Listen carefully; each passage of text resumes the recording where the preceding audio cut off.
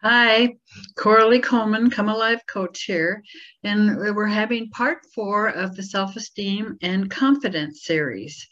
Uh, the How do you live up to your potential? The simple answer is learn how to prioritize the different needs in your life. Abraham Maslow talked about the hierarchy of needs.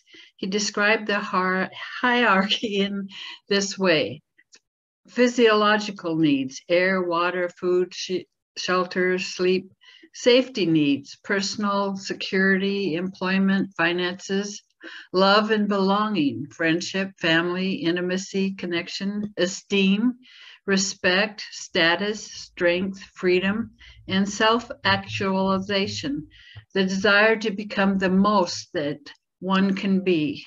To reach your full potential, your journey would require you to take care of your physiological needs first, then your safety needs, and on through the various levels. Otherwise, moving ahead becomes difficult to strive for more meaning and awareness.